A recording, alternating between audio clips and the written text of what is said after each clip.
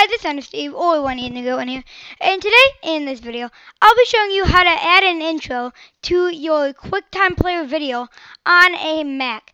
So I'm going to show you how to add an intro real quick. So what I'm going to do is I'm going to quickly go into my Finder, and I'm going to find a video that I made from QuickTime Player. By the way, you have to do this on a Mac or it's not going to work. So what I'm going to do is I'm going to bring out my intro right here that I have, and I'm going to find one that I already made that I never uploaded actually. So here's one that I never uploaded.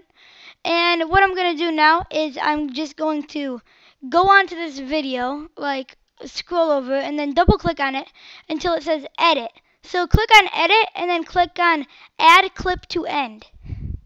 Then what you do after you add your clip to end is you grab this and then you bring it inside of here. Then it should pop up and then you click on choose media. And then after you do that, it should add your intro into your video. But you're going to see your intros all the way back here. But what you need to do is just drag it all the way to the front of your video. And here's what mine looks like now here. Let me just click done. And here's what the video looks like now.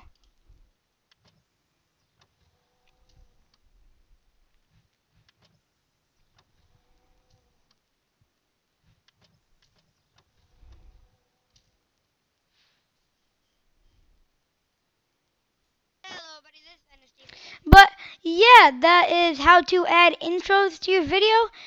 Pretty easy. So yeah, thank you guys for watching this video, and I will see all you guys in the next video. Bye.